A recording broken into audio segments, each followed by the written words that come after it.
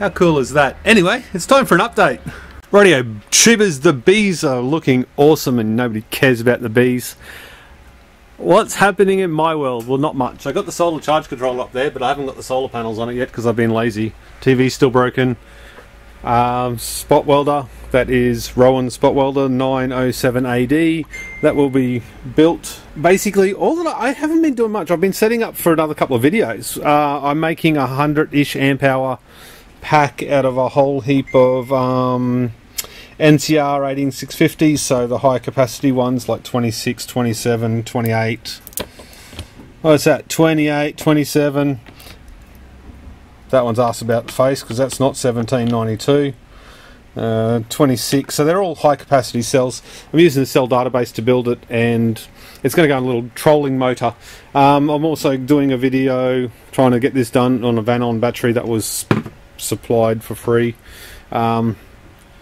It has 6 amp hours, which I'm very shocked at. It has 6 amp hours worth of batteries in it, but still finishing that video there. What else we got? Battery shed. We need the battery shed. Let's go to the battery shed. Not much going on down here. Still got the battery hasher happening.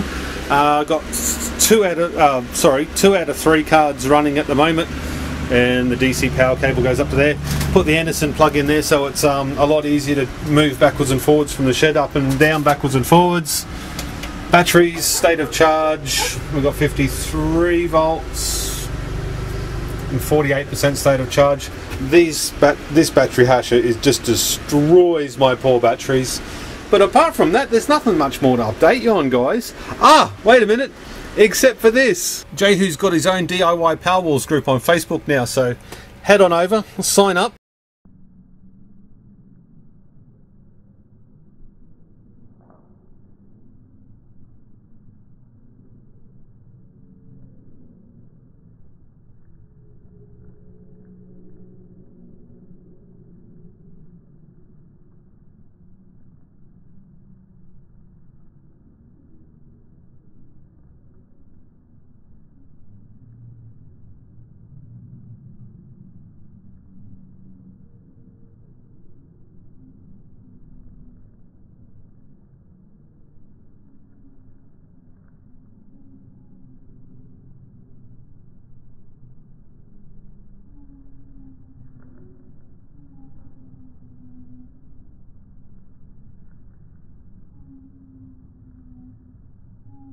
Slow motion video.